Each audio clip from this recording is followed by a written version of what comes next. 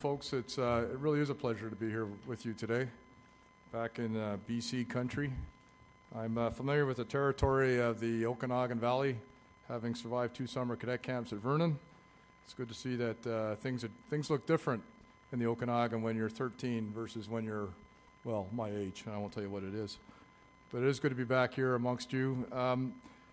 For clarity, I am currently the Deputy Commander for Police in the NATO training mission in Afghanistan.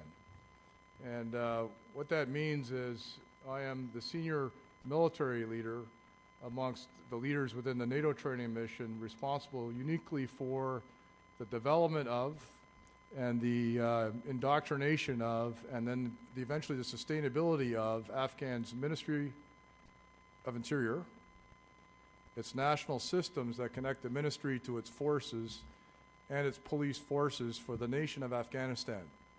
Now, if someone had told me that when I was showing up at a recruiting center way back when, in '78, that, hey, somewhere down the road, you're going to be a deputy commander for police in a place called Afghanistan, I would have accused them of smoking what they make there.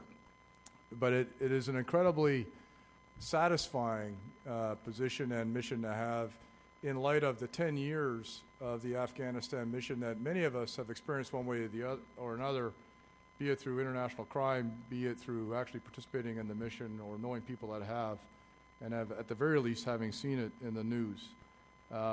It's an incredible mission that, I'll tell you right up front, it needs to be done. I'll also tell you that it can be done. I'm going to show you today that it's being done.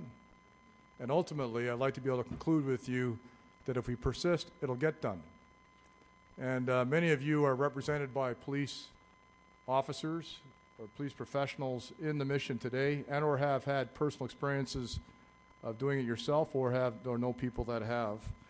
And I can assure you that what's going on today is an incredibly different mission than the one you would have seen 2 years ago or 5 years ago. And that's my aim today, is to try to tell you a little bit of the story about what's different today from the mission in Afghanistan, as it relates in particular to helping Afghans create their national police service and giving them the means to create a service that can actually endure for Afghans, so that we can eventually roll up our carpet and bring it home and allow them to carry on serving and protecting the people of Afghanistan themselves. Before I get into my prepared text here, I'd like to thank you. It's nice for a person who serves to be served.